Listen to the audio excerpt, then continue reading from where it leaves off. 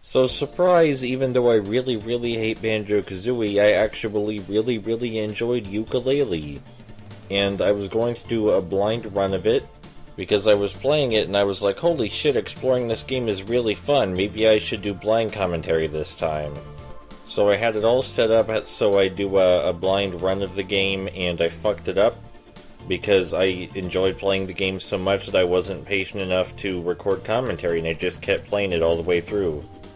So I got like one video done of the blind Let's Play, and then I stopped because I just started having so much fun I quit recording it, and that was months ago. That was like sometime in 2017. I don't even remember fucking when that was, but the point is I liked Yooka-Laylee a lot, and at one point I was trying to do a blind Let's Play. Only one video got completed, and I just remembered that first video of the unfinished blind Let's Play exists, so you can have it now. I don't know what you're gonna do with it, but you can have it. Also, buckle up, because it's like fucking 90 minutes long, so good luck with that. Have fun. Hey everyone, so let me real quick explain how this is gonna go down, because the most enjoyable part of this game to me was the exploration. I played through as little of it as possible, and then immediately decided to record it blind, because otherwise you wouldn't be able to see me exploring, and it would just be one of my normal Let's Plays. There are some small exceptions in the blind gameplay footage, as I did have to play a bit of the game to even know I liked it in the first place and that I wanted to record it, so I do know some things that happen, but most of the game is completely new to me. To make things a little more complicated, I don't do live commentary, and while I was recording the game, I didn't commentate over it. So the footage is blind, but the commentary is not live, which puts us in a bit of a weird spot. Immediately after I record the blind gameplay footage, I go and record the commentary in post, which means I already know everything I did in the video, but I don't know anything about future levels or events in the game. So I suppose you could call it semi-blind commentary. Let's just see how this all turns out.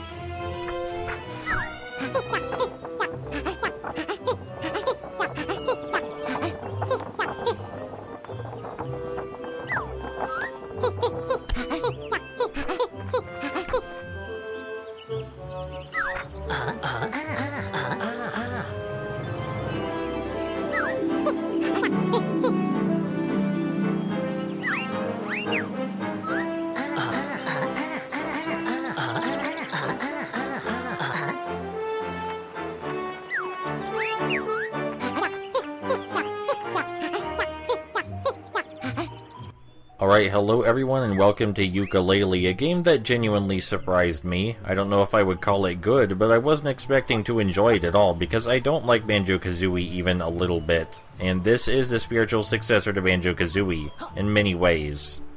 Before we do anything else, we need to come over here and talk to Trouser Snake, because this is just how Rare names their characters. The main thing we're meant to get out of this situation is that Trouser will teach us new moves if we provide enough quills for him. And I feel like buying new moves with the basic collectible is a much better use than Banjo-Kazooie came up with. Like, the basic collectibles in Banjo-Kazooie gated your progress with a literal door. You needed a certain number of notes to break it down. In this game, your progress is again gated by how many basic collectibles you get, but instead you're using them to actually get something, to buy moves. It feels like you're getting a better return on your effort. And moves are an investment, unlike note doors. When you break down a note door, that's it, the note door is gone and you didn't really get anything for your effort besides the ability to progress. But when you buy a new move, it has multiple uses.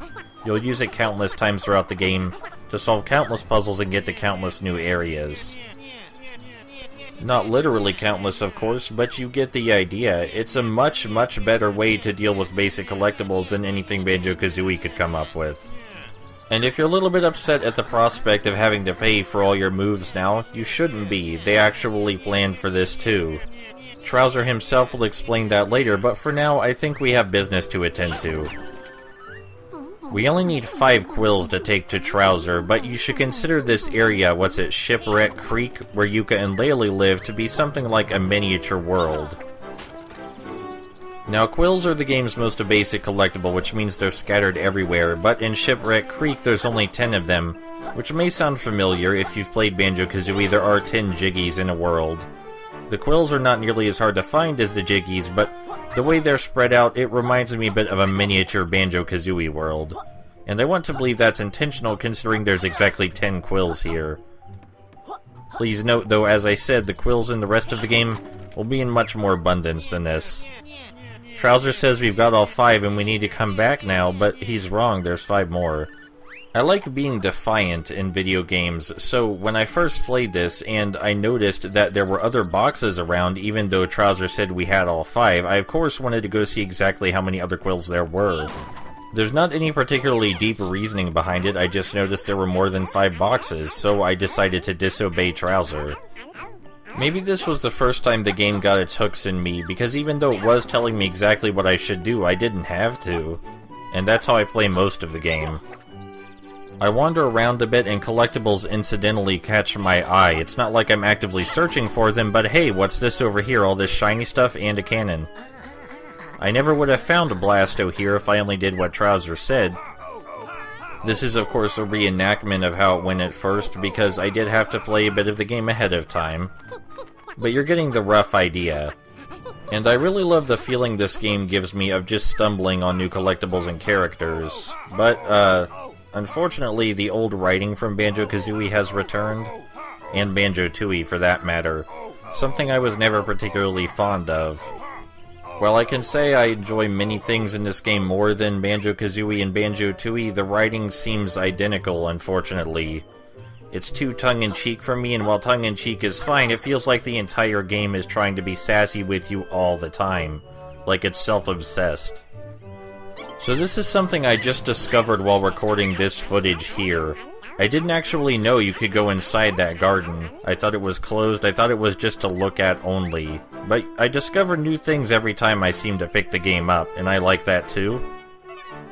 We can go into aim mode, and I really wanted to read the stuff on the side of this multicolor paint, but I gave up, because aim mode is not first person, it's a weird over-the-shoulder perspective. So even though I did play a bit of the game ahead of time, many of the things from here on out are just pure discovery for me. Like, yeah, I knew where the boxes were, and I knew how to reach them, but I didn't know about that garden entrance, and I won't know about many of the other things you'll see in this video. There's just so much stuff to find, even if some of it isn't collectibles. We have all 10 quills now, so we're gonna go speak to Trowser. Now, while I don't like to make this game into a checklist because that would ruin the exploration for me, we do need to have some standard set, otherwise we won't actually complete the game. I'm not going to be using any efficiency strategies or anything like that, because that's not how I play the game. But we're going to try and get at least 10 jiggies. I hope you heard the quotes around that. Going to try and get at least 10 jiggies in one area before we move to the next one. That may sound like a lot, but there are way more than 10 jiggies in each world in this game. You know, something that kinda blows me away is that this game was developed in the Unity engine, and I always told people the Unity engine was a good engine, and not to discount it because so many indie games with poor production values were made on it. It's an entry-level engine, and it has a lot of good features, and people should respect it. Now it seems like people are finally getting the idea, and Yooka-Laylee probably has something to do with that. This area is just supposed to teach us the rest of the platforming basics. It's really easy to pick up on. I probably would have been able to do fine even if I didn't play this area before. And up here is the first time I get distracted a bit, aside from that thing with the garden. I look at the exit pipe and I'm like, I wonder if I can get on top of the exit pipe somehow. So I start trying to climb the rocks around the exit pipe to see if I can get up there. And I find something of a small glitch, where I can slide up this incline if I use the jump attack. So obviously I'm going to experiment with that and see how high I can get using that method. The glitch only seems to work on this incline. I can see stuff up there that I want to touch. It occurs to me I definitely am not supposed to be up here, but like that's gonna stop me. I want to see how high I can get. Now unfortunately, even though I do manage to get way up there to the very top of the rock face, there is an invisible barrier, and I don't appreciate that. I know you didn't expect anyone to get up here, and the stuff back there may not even be fully modeled, but damn it, I did a lot of work to get up here, and I want to see it. Come on, I did the work, I put in the effort. After this doesn't work, I try to get onto that green, maybe teal, that teal hatch over there, see if I can get up this way, but it's no use, it really is just an invisible barrier. It's unfortunate. I do believe we'll go see that area in just a moment at the end of the tutorial section, but I would have loved to see it from above instead of having to come at it from the front. But I guess there's nothing we can do about that. That's one of the few situations where your progress is gated by an invisible wall. Most of the time they actually do let you climb as high as you want. And the ability to climb almost anything I see is one of my favorite things about the game, but you'll see more of that later in the first world. For now, instead of trying to get up there, we're just going to climb on top of the pipe like I originally planned, and you might have noticed this silver ramp over here. We're going to get on top of that in a method they didn't intend us to either. At first I thought there might have been a collectible on top of the silver ramp, but no, it's just a shortcut back to Shipwreck Creek, where Yooka-Laylee stay, in case we want to get back to Blasto. Because Blasto does have a Jiggy for us, but we can't get it yet. We need a special ability we don't have. This is meant to be the combat tutorial where we learn, surprisingly enough, that the square button attacks enemies. Now, I realize this is a kid-friendly game, and that it's modeled after many kid-friendly platformers, but it was marketed primarily to adults. It does try to teach us that we can eat butterflies by pressing circle to regain health, but we also learned that by ourselves. Either way, we're going to jump past the entire combat tutorial. This is something I also found out my first time playing. Just do a quick jump right over here, and the combat tutorial is gone entirely. Sequence breaking. You know, it did occur to me that that they really don't like to create standard heroes for these games in general. You know, Banjo-Kazooie and Conker, they're not normal heroes. But I feel like you should also still make your main characters, you know, relatable. You want to cheer for them, you want them to succeed. But Laylee's kind of a giant asshole, just like Kazooie was. And just like Banjo, Yooka is almost entirely void of any personality. It's a real shame. If this game's characters and world were as pretty as David Wise's music, I would totally be on board with that too. But as it is, I don't like the story and characters at all. Who knows, maybe there's a surprise or two coming. And I want to clarify, by world, I mean the atmosphere surrounding the characters. I don't mean the graphics. I think the graphics are fine and even rather pretty in some cases, even if I wouldn't write home about them, at least not yet. I would just like the game better if these people were people I actually wanted to spend time with. I like the game mostly for its gameplay and not its personality, but it would be nice to be able to enjoy it for both reasons. Unfortunately, this time when Trowser calls us over, we can't say no and just run around doing whatever we want. In this conversation, Trowser is introducing us to the Jiggies of this game. And we're of course going to get our first one relatively easily, but way better than in the original Banjo-Kazooie. In the original Banjo-Kazooie, it's just kind of sitting there in Gruntilda's lair, not doing anything, and you only have to hop up a couple of steps to reach it. To get this one, you have to go through a genuine platforming challenge. Sure, it's very basic platforming, but it feels earned instead of just given to you. It may seem like a minor difference. You might think I'm nitpicking, and I may be, but it's a difference that mattered to me. We can absolutely make this text go faster, by the way. I'm just not doing it on the off chance that someone who's watching this actually does enjoy the Banjo-Kazooie style of humor. I don't. Something I will complain about, though, is that it shows us how to reach the pagey up there. They're not jiggies, they're pageys. I mean, I can get up there myself. I don't need you to tell me how to do it. It's still better than Banjo-Kazooie, but I didn't want to know. Let me get up there myself. I feel like when Capital B commissioned that giant statue, he should have had someone model his eyes, too. Because without his pupils, they just look wrong. You know, he looks kind of soulless. Even Dr. Quack's statue looks better because he actually has something inside his eyes. You might have noticed that I've been using the jump attack as a surrogate triple jump, and we're going to be doing that for a while because it does get us some good horizontal distance and just a tiny bit of vertical. Makes a lot of the platforming go by way faster. You know, usually the game won't streamline you like this, but this is the only pagey that we can get right now, so we do have to climb up here. I say usually, but I don't know that. I mean usually in my experience so far. For all I know, some of the later worlds could in fact streamline you immensely. And, I don't know, depending on how that goes, I might enjoy it. It's not like the game's platforming challenges are bad for me, they're enjoyable too. The thing I enjoy most is the exploration, but if it became a really average linear 3D platformer, I wouldn't hate it too much. I highly doubt that's what it turns into. For all the criticisms I've read online, nobody ever said the game gets too linear or it stops being open. Most of the criticisms revolve around the game being too open. People think the game is too vast, that it's too hard to find what you're looking for, and so on. Considering I don't intend to play this game actively searching for collectibles, we'll see how it all pans out.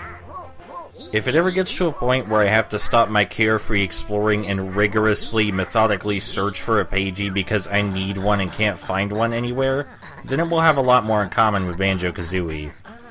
Rusty Bucket Bay and Click Clock Wood in particular I despised immensely. It occurs to me that shit like this might be immensely subjective, which is why I'm hesitant to say that what I've played so far is actually good. And even if I finish the game this way, I'm still not sure I could call it good, but I can adequately say I enjoy it. I'm just not sure how you would judge whether this game is good. Like, it's trying to be a lot of things at once. Unless the game starts abruptly breaking on a fundamental technical level, it's hard for me to imagine that it could be classified as bad for that reason. You know, I did play the version first without the camera patch, and honestly I couldn't tell a damn thing apart. I assume the camera got improved with the patch, but I can't tell. I have noticed a few glitches here and there, but nothing game-breaking, and the glitches are incredibly mild compared to other games of this genre, and other non-linear games in general. So I said earlier, if you didn't like the idea of having to pay for moves, that they did think of that, and this is what I meant. When you first open up a new world, Trouser will give you a move for free. So it strikes a fair balance between the traditional Banjo-Kazooie method of obtaining moves and the new method, and I think this works out rather well. It only seems fair to give you something fun to play with before you have to pay up, and using the free moves to collect quills to pay for the other ones also seems like a rather natural progression. But he's also explaining a mechanic here that I don't quite understand as of yet. Whenever we use our special moves, we drain our power bar, which is underneath our health. And so far I've only seen a single reason for the inclusion of this mechanic in a single challenge. I haven't played much of the game yet, but I hope it will become far more apparent what exactly the power bar adds to the game. Just as with the first real platforming segment, the game is showing us the way to the first world, and it doesn't need to do that either. I can also do that myself. You know, the hub world is a place to explore too. I realize there's only one place we can go right now, but you should let me find it myself. The buddy roll here is obviously the Talon Trot. They're very similar, though the buddy roll is a bit more versatile, and you'll see what I mean by that later. I almost forgot about this. We do have to learn a couple more things before we can actually enter the world and get to exploring. One of those things is that some pages are trapped in cages that will only open when we complete a platforming puzzle. These are usually my favorite pages to get because they're the most easy to stumble across while exploring, and you don't have to talk to any annoying characters to obtain them. I believe this game is meant to have a fair amount of backtracking, as with Banjo-Tooie. Like, in Banjo-Kazooie, you could get everything the first time you entered a world, and it's not as such in Yooka-Laylee. But we'll see exactly how much backtracking I end up doing. This business with the pages in the one book and the Grand Tomes also bothers me a little. Like, I understand with Jiggies, you put the jigsaw pieces into the puzzle and it made a picture. But these pages belong to the one book, not to the Grand Tomes, so why do I need pages to open the Grand Tomes? That's not the book they're from. That doesn't make any sense. Furthermore, if the pages were spread out to hide from Capital B, why are we trying to collect them and gather them in one place again? Isn't that a bad idea, to gather them all in one place where Capital B could easily take them? Shouldn't we leave them hidden instead? It seems like Capital B's plan is already foiled, and we're just kind of intervening where we don't need to. Maybe the story goes somewhere interesting, but I have a lot of problems with it right now, and it doesn't seem like a game with a fleshed out narrative.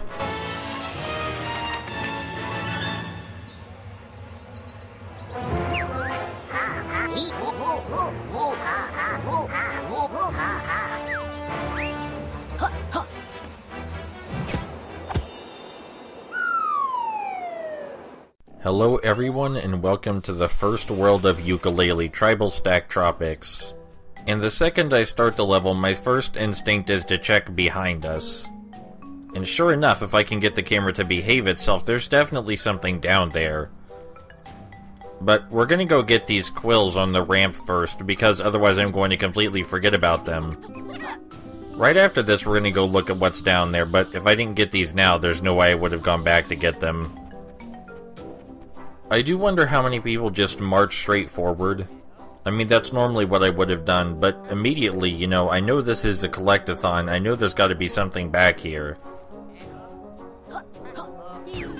So this is the game's version of Jinjos, if that's how you pronounce that. There are 5 Ghost Riders in each world, and they wrote these books wherein what happens when you collect 5 of them, I don't know. I haven't collected 5 of them yet. I don't like this game's humor in general, but Ghost Riders is a pretty good joke. I'm not sure it's possible to do any better than that. I mean, you might have tapped out the pun well a little early, but you did good on that one. Now we're gonna do something a little bit unexpected and climb on the outer boundaries of the level. Of the world, I should say. I don't know whether they intended me to do this, but I really don't care. If I see something in this game, it's a fair bet I can climb on it with enough effort.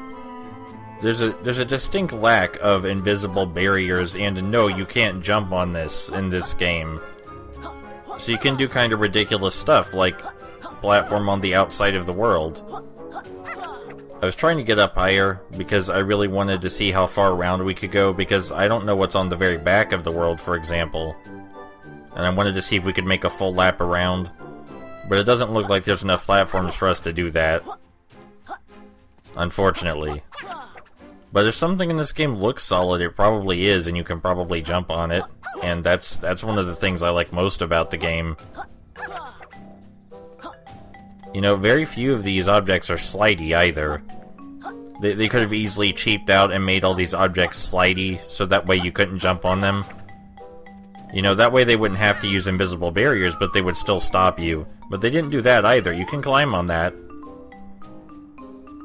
And, again, I don't know whether that's deliberate, but it's better that way.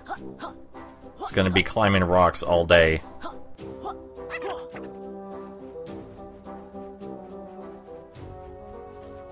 So, this is another type of Ghost Rider. Only took me a couple seconds to figure out this one tries to run away. So I started doing the jump attack, since that moves us way faster than our normal run does. It's also a lot easier to control than the reptile roll, or buddy roll, or whatever it's called.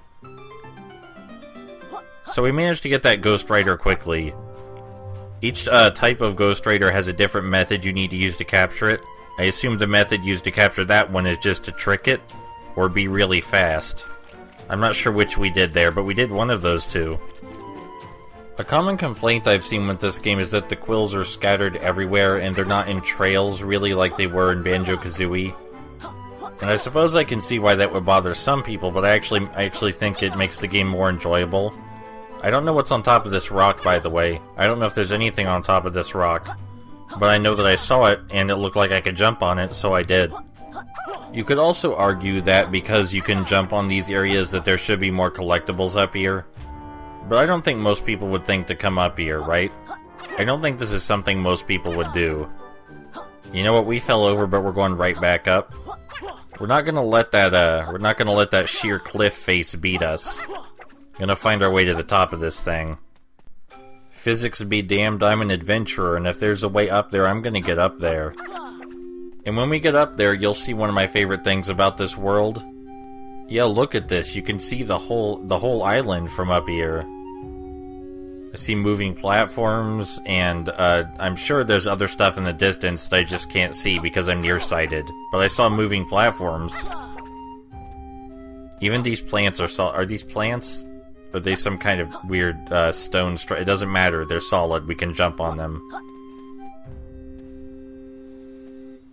Oh, I didn't notice there's a subtle wind howling sound when you get up higher. That's actually a very nice touch. I'm just looking to see if there's anything down, like any hidden crevices like there were when we found the first Ghost Rider, but it doesn't look like it. Well, I guess we should actually go down into this area we've been jumping on top of. Seems like there's probably something interesting down there, and not just around it. So you may have noticed there's a path right here that led to nothing, and I noticed it too, of course. And I obviously just assumed it was where the world expanded at, because that's a mechanic in this game. But we'll get to that later, because the game does explain it. Does explain it to us. I knew about that before I started playing, because it was pretty heavily advertised. I mean, yeah, that sure does look bad, but how about you let me get the quills around here first, and then I'll help you with whatever that is. Because I know there are more quills, I can see them. In case anyone is curious, this is exactly how I play Grand Theft Auto. The only difference is in Grand Theft Auto, when you're wandering around aimlessly, the collectibles are less easy to find. Interacting with the characters is probably my least favorite part of the game, which is a shame. Again, if the game's world and characters were as lovely as David Wise's music, then I wouldn't mind at all. Speaking of the music, I know they got Grant on board because he composed the original Banjo-Kazooie and Banjo-Tooie. But the music he composed for the worlds doesn't really fit. It's far too quaint. It doesn't really have an identity that fits where we are right now. Like, sure, this music sounds tribal, but it also sounds way, way too small for the setting. We're gonna be here a long time.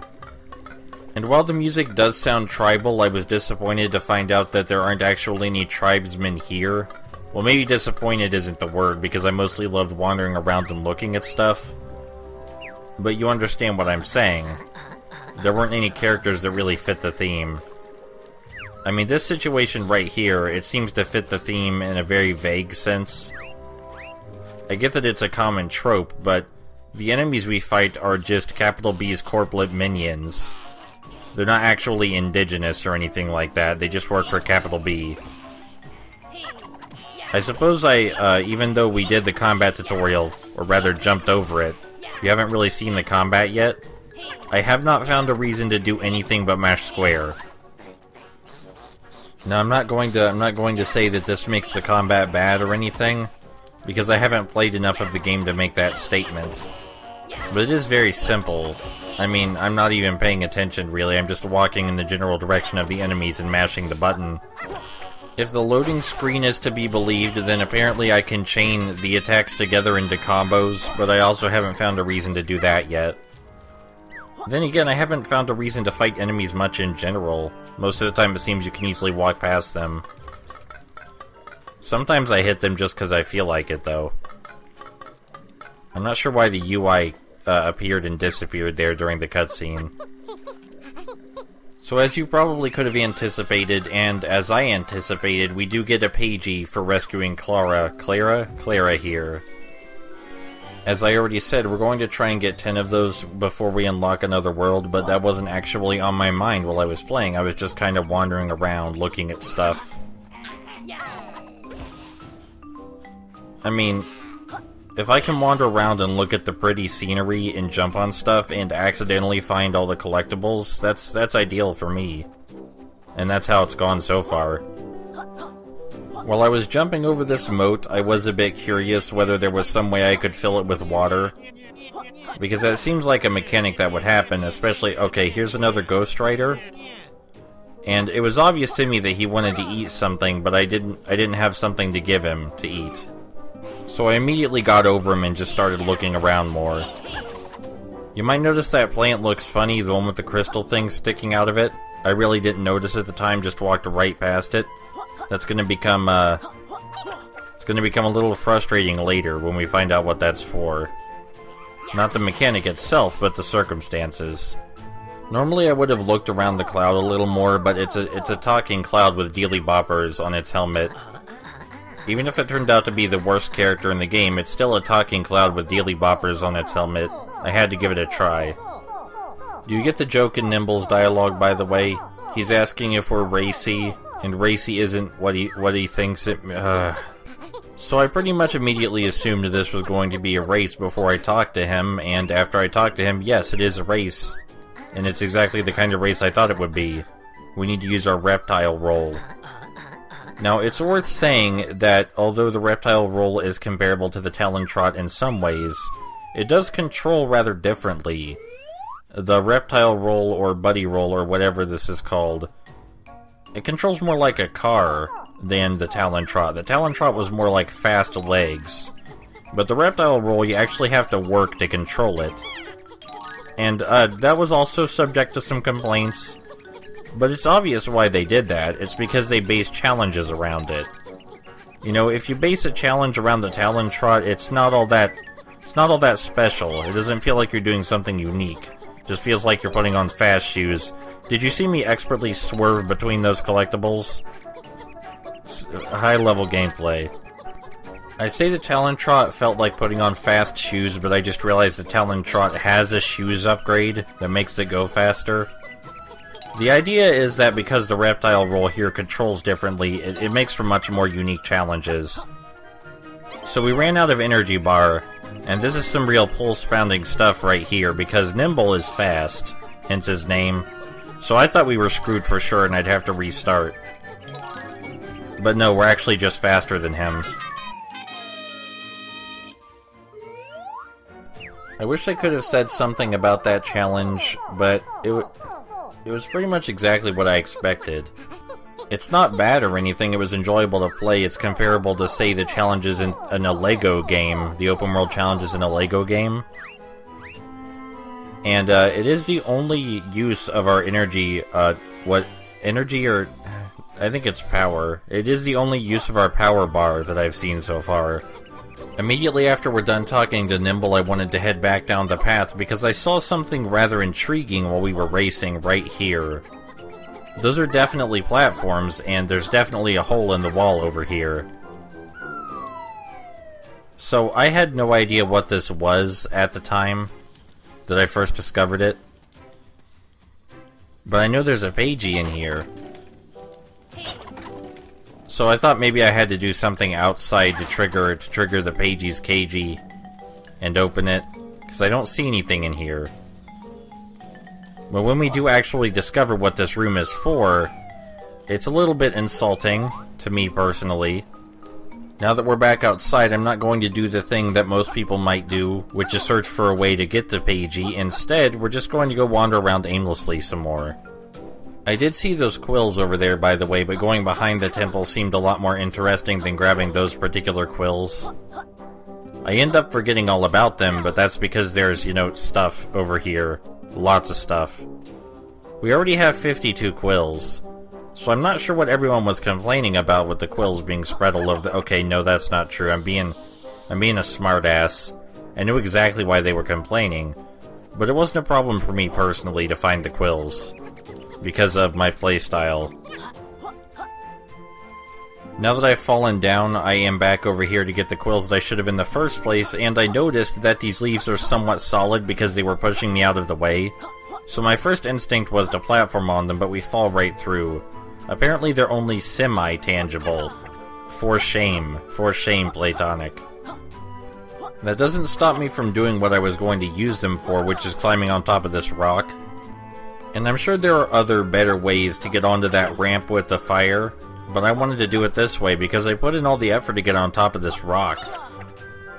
Unfortunately, it doesn't look like that's going to happen. But I do notice quills up here. Clearly, if they didn't want me climbing on all this stuff, there wouldn't be collectibles. I wonder how long it would take someone who wasn't just dicking around to grab these quills. Like, would it take them significantly longer? Or would it take them a shorter period of time because they were specifically looking for them? Because on the one hand, they are very far out of the way. But I'm also not, you know, my eyes aren't peeled for anything golden. I'm not rigorously searching the area for golden quills. So, this is a very simple platforming challenge, you may say to yourself. It's only simple if you're patient. But I know that if I lose, I just respawn back at the start of the world. And I have, like, 5 hits, 6, it doesn't matter. So you can jump while doing the reptile roll, it turns out. I already assumed that you could, but it's nice to have that confirmed. Now, I don't actually know what's up here, or what's supposed to be up here. Because there are some quills on top of this platform, but there's no way for me to reach them. There's nothing for me to jump on to get up there. And we don't have a high jump, like other platforming mascots might. So there's nothing I can do about that right now. But I did notice a little hole in the wall, and at first I got really excited, but there's nothing in here. There's no super secret collectible or anything, it's just a wall with a skeleton in it. I mean, it was nice to be able to get in there. I don't think most games would have let you. Now, since I know there's nothing I can do up at the top here, you might think I should go back down instead, but going up higher gives us a greater vantage point to see other things around. So when I have a choice of going up or down, I almost always go up, unless I absolutely need to go down to get something that I noticed. Like, I didn't know this was over here. It might have taken me a while to find it if I didn't come over this way. Those leaves aren't solid either. Well, I guess they're semi-solid. I didn't even see these quills. I wonder if they spawned in when I came over here, or if they were already there and I just didn't notice them. This game does have some pop-in. You might have seen all those pathways leading up the mountain, and you might have been thinking, go climb those, you know, go see what's up there. And then you saw me walk over to this rock instead, and you're like, what are you doing? Why are you jumping on the rock? There is a perfectly good, regular pathway to take. Well, I wanted to climb up the rock instead. I'm magnetically drawn to the... See, this is what you get for asking me to take a normal pathway. This is what happens. Now I'm going to show you that rocks are superior in every situation. You know, the music changed while we were climbing up here, and I think this music fits way better for the level. I don't understand why this music can't play all the time. Like, I get that the sounds that Grant uses are iconic to the series, but they don't always fit. You know, they're very quaint sounds. I wonder if this was higher than the other vantage point we got to early in the level. It seems way higher to me. We can see absolutely everything. We can see that fire temple over there we just climbed. We can see an arcade machine on the left, which I'm not going to go bother with because I know what that is. I did look at the promotional material, I know what that is. At first I got a bit excited because on the way down, I thought the music was going to stay, but it quickly turns back to normal. You could actually see me double back because I was disappointed that the music changed back to normal. What are you gonna do about it? There's some enemies down here, but I'm not truthfully sure what they're for. Because they're not a challenge in any way. Maybe there will be more combat challenges later where they will actually do something. I just started walking right into this crack. My eye caught the crack and I just started walking. That is some sick looking shit over there. But unfortunately I get distracted because I noticed this is part of Nimble's race course. And I noticed some golden quills I missed during the race course. So those take priority over that sweet-ass looking face in the wall. After a moment I figure out that I'm supposed to use the reptile roll to grab these quills because it's slippery. But the reptile roll is, it takes a bit of getting used to. Like I said, it doesn't control like the Talon Trot. It does take a bit of getting used to.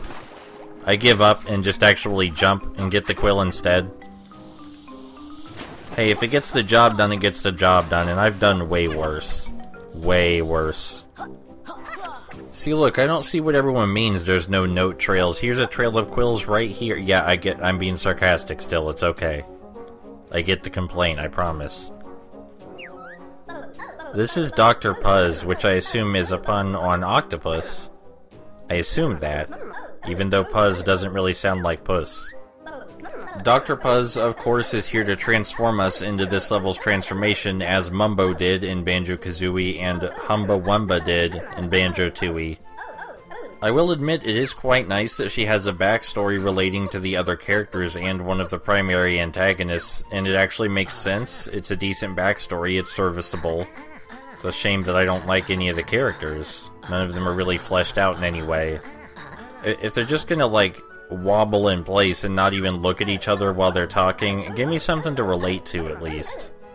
It may be a stylistic choice, but I don't think we're at a point where it's acceptable for characters to not actually look at each other while they're talking anymore. Sometimes they look vaguely in the general direction of each other, but their hand movements and expressions do not match what is happening at all. Like Yuka keeps doing that same damn hand motion over and over. You know, I was gonna talk about the excess of text to read, but it's not really that excessive. Especially compared to Banjo-Tooie, there is a whole lot of text to read in Banjo-Tooie.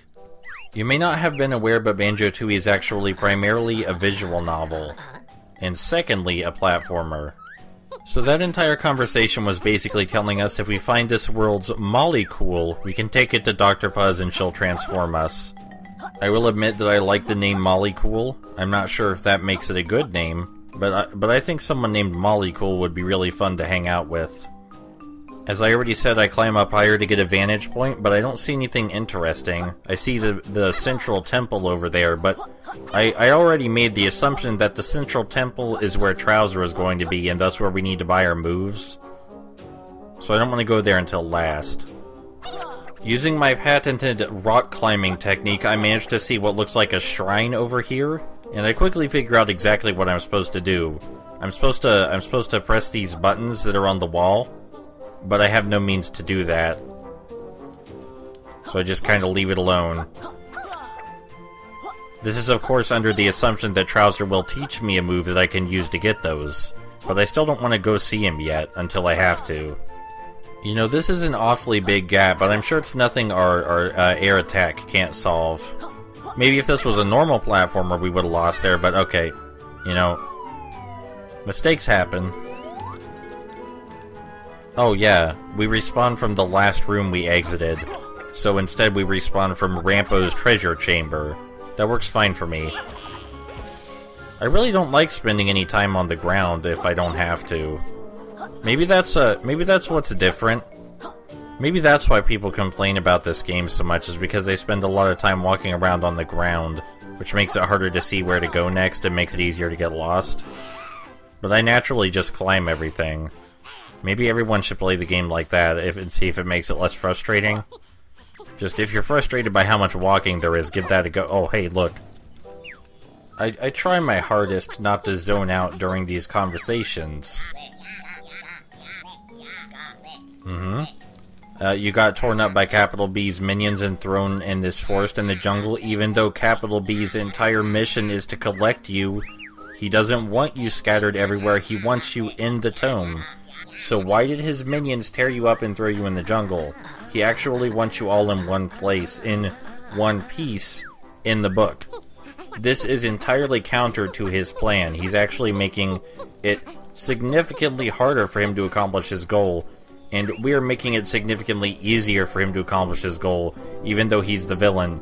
God damn it, Yooka-Laylee. So anyway, the torn up pagey says it was scattered through this jungle, so I immediately started searching in the jungle. The same way I search everywhere, really, just by wandering around aimlessly. And that looks interesting down there. Looks like that pig is in trouble, being surrounded by corpulent minions, so I want to save him too, but after I'm done exploring the jungle. You might be able to hear something giggling in this area, and I thought that was rather weird, but I left it alone because I couldn't see anything. You know, I called this area a jungle and the pagey called it a forest. I'm not sure it qualifies for either of those. There's barely any trees. Obviously, these metal platforms must lead to one of the pagey pieces, and I was correct. There's one left, but I certainly couldn't see it, even from high up. So I came over here. Now we're outside the forest. Clearly not where the pagey is either. But do you know what is out here? Rocks. There are lots of rocks out here. So I thought maybe if we climb up on the rocks, either the pagey will be up here, or we could definitely see it from up here. I was still incorrect about this assumption. Can't see it anywhere. So as a last-ditch effort, I decided, hey, what about that pig guy? Maybe he has the pagey, and if I destroy the corpulent minions, he'll cough it up, he'll hand it over to us. Before we talk to him, though, I think it's fairly important to look around the area. I mean, we don't know what might be in these bushes. There might be quills. There might be that pagey piece that I'm desperately looking for right now. I had a very strong suspicion that this pig would not provide us with the pagey piece, and that was correct. But, this conversation is even worse than most, because although the characters rarely look at each other, in this one, the pig has a butterfly flapping right in his face the whole time. It's a big butterfly, and it smacks into his face repeatedly and gets all over his candy, and it's really bothering me. Like, he's not even paying attention to it. He's not flinching. Anyway, this conversation is about the search for Rampo's treasure. And I was already in Rampo's treasure room. But the goal he gives us isn't to find the treasure, it's to find his night buddies. So I immediately assumed that the night buddies would help us open the cage and get the pagey, and that the goal wasn't to find the treasure room. If the goal was to find the treasure room, surely he would just tell us to find it. No, we need to find his night buddies instead. I wish it worked out that way. I wish my rationality bled through to the game. But the conclusion of this quest, or whatever you want to call it, is rather frustrating for me, personally. And I assume anyone else who found the treasure room ahead of time. He gives us a clue to find one of his night buddies, which is fairly obvious since we've already been there. It was where we first visited in the level, I think. We went right to that village and climbed on rocks around it and then jumped down there and saved Clara.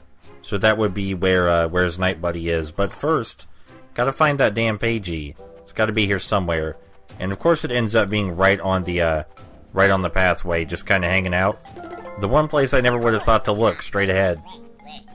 Finding the lost Pagey pieces was a fairly simple goal. You know, I did get lost for a moment there, but I feel like it still shouldn't take anyone more than 5 minutes to find all of those. But then again, who knows? Some people think of things that other people never would. Even stuff like busting open a barrel may seem weird to someone else. Even though that was the first thing I tried. And although we haven't seen everything yet, I'm fairly certain I took almost a full lap around the island, so I'm comfortable going to see what's up in the central temple now. Of course I happen to notice there are multiple layers to the temple, so I have to check the first layer first, otherwise why would it be here? Yes, I did cut out a conversation there, but don't worry, we'll talk to her way later. Now, I know that there is a normal way to get up there, as always, but if I can use the plant instead... There we go. No. I refuse to do this the way I should. I just refuse. It's a shame the plants themselves aren't solid, or that would make this much easier on me. I'm not actually sure I can do it. Looks like I'll have to go up the normal way instead. Or... maybe I can get on this pedestal. I'm sure it's possible. That's not that big a leap. And there are bumps in the grass here. There we go. Oh, right over it. Straight over it. But that's okay. I know which bump to use in the grass now to get up on that pedestal. Clearly, I am some kind of platforming master to be able to make it up here. Predictably, there are 4 quills, 1 each on each corner of the temple, so we're gonna grab those before anything else. It may not look like there's a lot up here at first glance, but, you know, first impressions can be deceiving. And I was fairly certain that Trouser was up here, so it couldn't hurt to grab more quills before talking to him anyway, even if that wasn't what I was already doing. I can hear the corplets grunting. They must be beneath me somewhere because they're definitely not here in the temple, but I could hear them grunting, and that was a little awkward.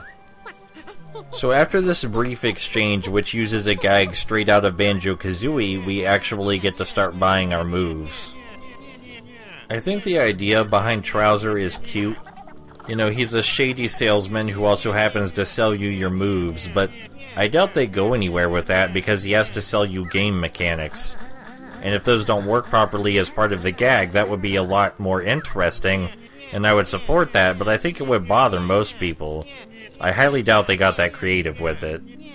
At this point, we do have a considerable number of quills because we went walking around the entire world poking at stuff before we even came up here. And I was hoping that would be enough to grab whatever moves we needed to get the rest of the pages here. Fortunately, 93 quills is almost exactly enough, as Trouser asks for 30 quills per move here. So that was a good move on our part. I can see how it would bother some people who don't, you know, wander around the level aimlessly and might not actively be looking for quills. Because 90 quills isn't really a generous price for all 3 moves. 30 for a single move may not seem so bad, but considering you want all 3 of these to do everything in the world, it's a high price. There's only 200 quills in each world. It's less bothersome for me because of the way I play the game, just walking around doing whatever, but again, I can see why it would bother someone who's actively trying to complete the game. The 3 moves available to us here, in short, are a butt slam, the ability to slurp berries and shoot them back out, and the ability to use Laylee's sonar. And because I would really rather not watch Trouser explain all 3 as we slowly purchase them, I'm going to skip past this conversation. And now that we have all 3 moves, some things come to mind. Trouser said that the sonar could reveal hidden platforms, and there's a hidden platform right here. So that seems to work out rather nicely. We use the sonar with triangle, and it is tied to our power meter for some reason. I can't imagine us spamming it, so I can't figure out why it would need to be tied to the meter. Oh well. And as you can see here, I was wrong. I misremembered. The corpulent minions were above us instead of below us. You know, this looks a little conspicuous to me. These are definitely the floating platforms that we saw way earlier, by the way, when we climbed to the top of the level. That's definitely where these are from. We didn't take fall damage, which is a little odd. I'm pretty sure that was a decent-sized fall. This next time we do manage to make it successfully across the platforms, and we find this world's molecule, which, if you recall, we should give to Dr. Puzz so that way she can transform us. But I see something a lot more interesting that the camera pans over right here. Looks like there's a cagey with a pagey in it just over to our left. So why don't we jump over there? We'll see Dr. Puzz later. And of course, as we know, we can't open the cagey without solving a puzzle, so we should go look around this area for a puzzle to solve. Looks like we would have ordinarily have to do some really strange platforming to get over here. But we're not quite out of the woods yet. After all, we do need to solve a puzzle, and there's a high chance the puzzle will involve these ramps in some way. I'm not really sure why I was scooting the camera back and forth like that. Maybe there was some weird thing in the environment I was looking at, but I couldn't see it now. Of course, it seems obvious now that the puzzle is going to be triggered by that switch right next to the cagey, or at least a relatively close distance from it. And at first I think we're going to have to use our new ground pound move, but just stepping on it seems to activate it perfectly fine. Now this is another common complaint about the game, these timed hoops. And I understand that time trials can be frustrating, but I find if they're fair, they can actually be very enjoyable. And while this one is a bit difficult at first, because I do have to platform with the reptile roll where I hadn't before, after I get the hang of it, it becomes a fairly easy challenge. Nothing unfair about it. In fact, the biggest problem wasn't me getting used to the controls, I think it was just me jumping at the wrong time repeatedly. I jumped when I didn't need to, which really screwed me up for the next platform where I did actually need to jump.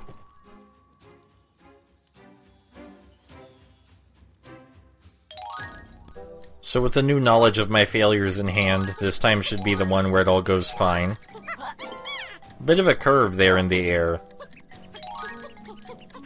But it seems like we got through alright. Thankfully we don't have to go through all the hoops with our reptile roll, and we can instead just jump through them if we need to.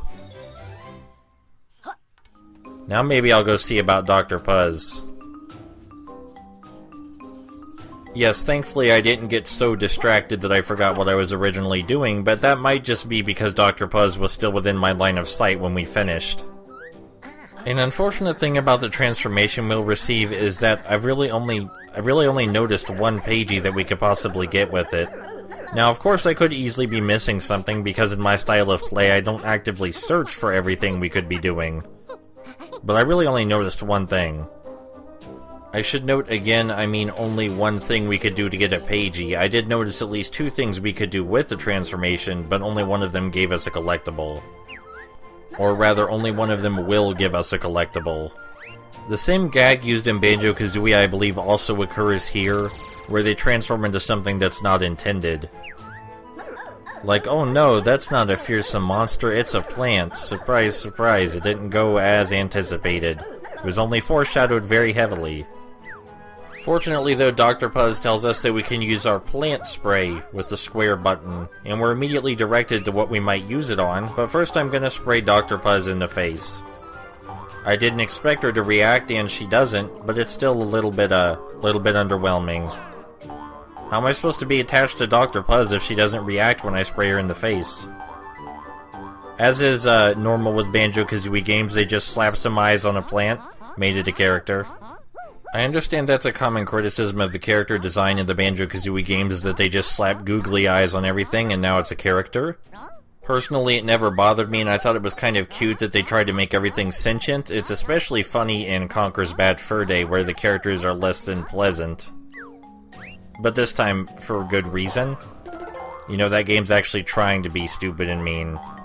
I mean, honestly, it kind of feels like Conker's Bad Fur Day is what they should have made in the first place. The humor was always on the mean side, I suppose.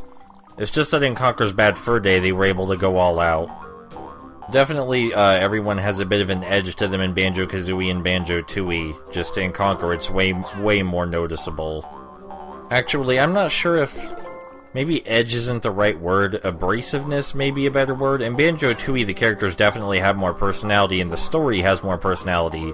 But Conker has far more personality than either Banjo-Kazooie or Tooie or Yooka-Laylee. And I think that's because they took this style of humor as far as it would go for Conker. People like to point at Conker as a deconstruction of the happy 3D platformer. And it may be for most, but it seems like a natural evolution from Rare's previous games to me. God damn it, I did the thing again where I accidentally talked over an entire section of gameplay. I feel like you got the idea just by watching, though. We spray the plants, mix them bud, and we had to shove a couple of physics objects out of the way to make the platform lower. It's pretty simple. And again, this was the only pagey I could find that actually required the plant. Now we're gonna try and spray the plant that gave us the pagey, but she doesn't want anything to do with that. Now, of course, as one would naturally wonder in a persistent world like this, what happens if she sees me transform back into a lizard and a bat? You know? Surely there's dialogue for that. It turns out there is no such thing. So now it's back to wandering, and there is this giant moat just kinda hanging out here, so that seems like a good place to check. I do know that the moat seems to link up to that arcade machine up there, so I don't want to go up there yet. But it seems like there are goodies under or in the moat too, like this coin. Which only took me a couple seconds to figure out I need to jump on some rocks to reach, because that is what I am best at. And this is yet more evidence to support the idea that they wanted you to climb on every rock in the game, because if not, why would I need to climb on that rock and the other rocks that had the feathers, quills on them? So I stumbled into this plant here and immediately assumed that there would be another pagey waiting for me if I would go to Dr. Puzz and transform, but on my way back to Dr. Puzz, I remembered this little thing. I already immediately knew what to do from last time, and now with the butt slam it was incredibly obvious exactly how I was supposed to carry it out.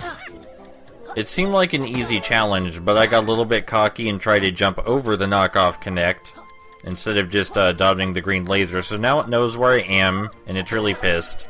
And it's going to be shooting at me constantly, but I'm not going to stop the puzzle just so I can avoid dying. I mean, we're already halfway through. These are the kinds of pages I prefer to find. I mean, that's unusual because I usually prefer helping people in these games in order to get a collectible, but... Anyway, I do believe I was headed over to Dr. Puzz before we got distracted. But getting distracted is fun. And it seems that I just took a stroll right past Dr. Puzz. I don't know what I'm doing here. Maybe I'm trying to get more health? Yeah, maybe I'm trying to get more health. Which is weird, because I don't really need it. Death has no consequence. Just walk past a butterfly. I guess I'm not trying to get more health? Or am I? What the hell are you doing, me? So it turns out I just took an entire lap around the map for seemingly no reason, but I did manage to find the location of yet another flower while I was doing so. So I guess it wasn't for nothing. I do remember where both flowers are, thankfully. So we're gonna go talk to them and spray them. Maybe spray them first and then talk to them? I'm sure the exact order doesn't matter. I don't know why I was hesitant to come up to that guy from behind. So, it turns out that these plants actually just give us hints as to where the collectibles are, which is a little bit disappointing. He also isn't a big fan of being sprayed in the face. I mean, if you're sure, but that was like kind of a one-time offer thing. It's not like we're going to be coming back. So it turns out that our plant spray can actually hurt the corpulets, or at least stun them. But it's not a very efficient method to get rid of these guys. So you might as well not bother with it. Even though I knew at this point that the previous plant wasn't going to cough up Pagey, I decided to go and check the other one anyway, because I'm already in the plant form, I might as well. But he just does the same thing, gives us a hint to a collectible, and I don't really care. You might have noticed that the previous plant even gave us a hint to a collectible I hadn't found yet, but I didn't go and get it, because I don't care. So since I can't actually think of anywhere I haven't looked yet, and I do recall seeing some breakable, I only take a look at them for a spare moment, and it's incredibly obvious what they're for. Apparently we don't actually need to butt slam on top of them either, just doing it next to them will be fine. And then we get dialogue of a fellow telling us to break the other 3 breakable blocks, which we were gonna do anyway. I mean, they're breakable blocks. Do you think we're only gonna mess with one of them? Don't be silly. Actually, it would have been cool if if the game waited until we broke all 4 before he said something. I think that actually would have been a lot better. So now that we've apparently cleared up all of the junk that was blocking his windows, which was there for some reason, we can enter the front of the temple, which I had miraculously neglected this entire time without even paying mind to it. So you may recall we purchased 3 moves from Trowser, but have only used 2 of them so far. We're about to find out exactly what the 3rd one is for. Or at least one of the things it's for.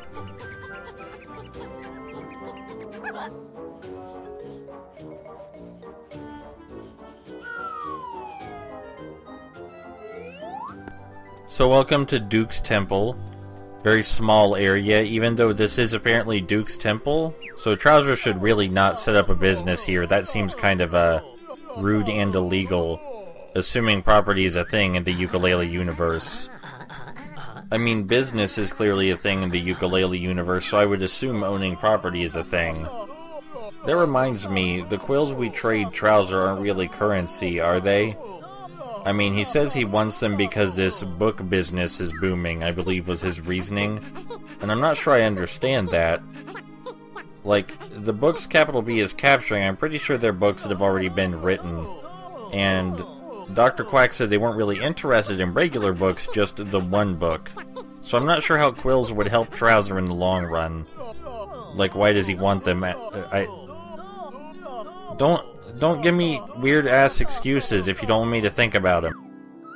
So basically what Duke here is telling us is that we're going to be using our ability, the Slurp Shot, to shoot targets that he set up for us, and if we shoot enough of them, he will give us that pagey that he was using to wipe his ass with. Which is lovely. And for some reason they don't make a joke about that, which seems... I mean, they make a joke about him using it as toilet paper, but neither Yooka nor Laylee react to having to touch the paper, which is unusual for this style of writing. So I did skip Trowser's explanation, I cut it out, but what we have to do is grab berries off of one of these bushes with our tongue and press square to shoot. Now I am using the aiming mode, which I used in the first video very briefly to look at a can of paint. And if you're curious how this works, because I understand some people take a while to figure it out, you click in the left stick. I don't know what you do on computers, but if you're playing on PS4, you click in the left stick to do this. It is a rather easy challenge, just as the previous one where we used our butt pound to press the switches. I understand this is the first world, but these are challenges that people have probably seen many times back when 3D platformers were more popular. Maybe more so in 6th gen than in the 5th gen, but still. Hopefully as we go deeper into the game, more of the challenges will revolve around actual 3D platforming. Because that challenge with the hoops and the reptile roll was kinda nice. I mean, exploring is still the main thing I'm getting from this, but if when we actually did get to a page I had to platform, I wouldn't complain about that. Upon exiting the temple, I look straight ahead and think, hey, isn't that where that corplet village was, and that's where that knight guy said I could find his buddy? And indeed, here is Sir Loots-a-Lot. At this point, I wouldn't blame Sir Scoffs-a-Lot if he just assumed we had given up on the quest entirely, because it took me until just now to remember it. In both timelines, in the timeline where I was already playing this, and right now while I'm commentating. I like that corplet, not doing anything, great programming. It's not bothering me nearly as much as the butterfly, because at least I can make a joke about maybe the corplets being so simple-minded that they actually wait until someone's done talking before they attack. And you could actually stop them just by chatting. But with the butterfly, there's no real joke to be made there. It's just a butterfly slap. That was really rude, sir. So the clue that Sir Loots-a-Lot gave us, obviously referring to the island with the arcade machine on it, which I'd been avoiding this entire time. And in order to figure out exactly where it was, because I had forgotten... I mean, that would have been really cool to have when we were actually doing this pagey mission. But anyway, in order to figure out where the arcade machine is, because I had forgotten, we're gonna climb all the way back up here. Never mind the fact that I accidentally panned over it a few times just now, because I didn't see it. So the reason I've been avoiding the arcade machine for so long is not because I think it'll be bad, but it's a mini-game. They're all mini-games, and I wasn't really in the mood to play a mini-game. I was in the mood to platform and explore. So even if the mini-game is perfectly fine, probably not going to enjoy it super much. So I spend a while dicking around on these rocks before I eventually move back over to the left and realize that the arcade machine was over there the whole time, and I probably didn't need to come over here in the first place. Oh well. It still looks pretty up here, you know. You may recall this area. It's where we found that coin, and that coin is indeed for use with the arcade machine. Just need to hop our way up there. Unfortunately, this is the easiest way to get up there, and I couldn't find any rocks around to climb on. I mean, I guess these stones are a kind of rock, but you know what I mean. This is not what I'm looking for from Yooka-Laylee. So I immediately decided to check behind the arcade machine, and of course the knight's back here. Where else would they have hit him? On top of the arcade machine? On top of a rock. Yeah, they should have hit him on top of a rock. I think that would have been ideal. So this conversation with Sir Shoots-a-Lot takes a while, but he tells us to go find Rampo's treasure chamber, which we already found by coincidence, and it's at this point that I realize they didn't expect me to find it ahead of time, which is a little irritating. I mean, Yooka-Laylee were already there, so they know where it is. Why isn't that in this conversation? Why not have it closed off until they give me the clue? Anything at all. This is almost exactly the kind of thing that Laylee and Kazooie were made to make fun of. Like, shouldn't Laylee be complaining right now that they already found it ages ago? Shouldn't Yooka stop doing that same goddamn hand motion every time he talks to anyone, even when he's not saying anything? So while we're here, I figure we may as well go and deal with the arcade machine. Again, it's not that I thought it would be bad, I just was not in the mood to play a minigame.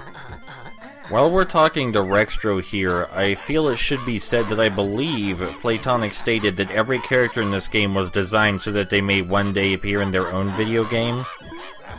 Now, this actually isn't a bad policy for designing characters. If you make every character interesting enough that you want them to star in their own game, then you'll have a cast of incredibly engaging That's not what happened here. These characters are all incredibly one-dimensional and boring, and they would not make good video game stars. Hell, Yooka and Laylee don't make good video game stars. It's like all the characters so far are based off one-off jokes that Playtonic chuckled at a few times and decided that was enough to base an entire fictional person around. Corplets are stupid, but Duke was smart, and this is a modern video game, but dinosaurs are old, and Rextro is old, and he plays arcade games. This is really, really impressive writing. Maybe I just have an incredible amount of bitterness left over from Banjo-Kazooie and Banjo-Tooie.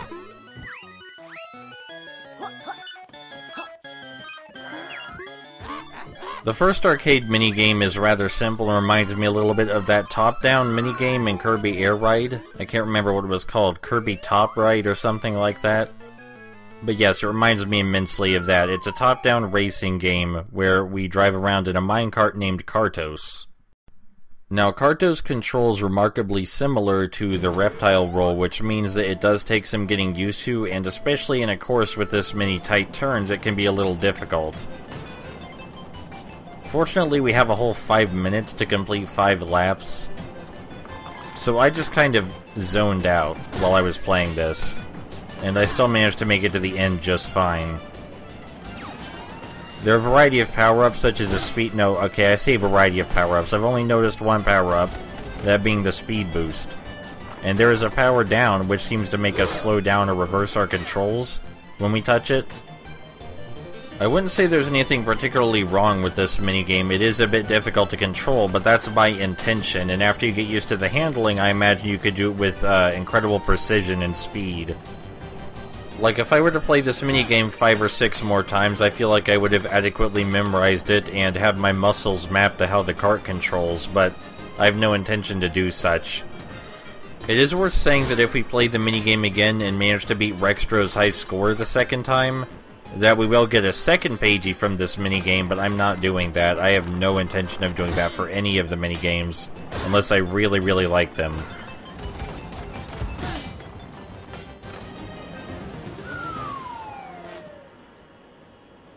Alright, now that we're done with the Rextro's arcade machine, we can collect our pagey from him, though it does seem weird that he wouldn't give us the pagey if we asked nicely. Like, one of the few character traits Rextro has is that he's rather ditzy. He's incapable of believing that his friends who had abandoned him actually had malicious intentions and still thinks they're going to come back. So I feel like he'd just hand over the pagey if we either asked nicely or tricked him into giving it to us for some reason. And no, Rextro, I'm sorry. In fact, I really don't want to play the game right now. Maybe some other time, but I doubt it. Not anything against you or your game personally. So I did notice, of course, that there were quills on top of the arcade machine, and thus it's very important that I get those. And who knows what else may be up there besides quills, maybe even more rocks. We can't pass this opportunity up.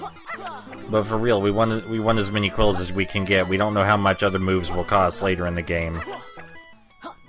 And I will say that I do appreciate that climbing on the rocks on the outer boundary of the level does lead me to more quills here. Now, I do believe we have a date with Rampo's treasure chamber.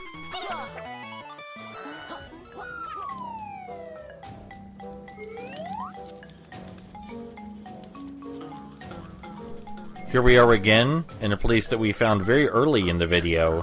And now there's a knight in here that we definitely would have noticed before, but I guess she just teleported in here now. And still no mention of the fact that we found this room before. You know, I think I preferred the pig NPCs in Freeze Me over these pigs.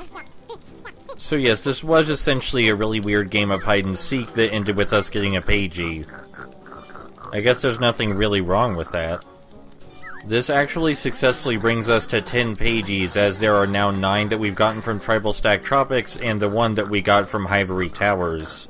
So we can now go unlock the next world unless something distracts us on our way out of here. So this was a pretty enjoyable time. I mostly liked the exploring, but I wouldn't say there's anything bad about the challenges, they're just kind of unremarkable. As I said, ideally later in the game the challenges will get a lot more challenging. Even though I had a lot of fun playing it, commentating over it was a far more daunting task than I imagined, but I do post commentary, so that may have something to do with it.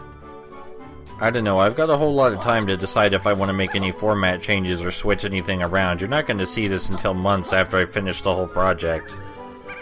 And of course I did manage to get distracted on the way to the exit, because I hadn't even noticed this before. Now, in spite of you just seeing me shoot a totem with Laylee's sonar, and that making the invisible platform appear, my brain for some reason decided that shooting the invisible platforms themselves with the sonar is what made them appear. I must have been really tired. After I eventually figure out what's going on, I look around in the environment for more totems, and it's kinda cute that they're hidden away like that. I mean, it's nothing that a quick sweep with the camera wouldn't help you with, but it's a little better than just having them sitting out in the open. It's worth noting that the sonar does spread out the further it shoots, which makes it really hard to miss the totems as well. This is definitely one of the easier pages to get. Would be a shame if I did miss it. Man, yeah, I must have been really exhausted at this point or something, though I do very much recall having fun, and that was only yesterday, so it can't have been that bad.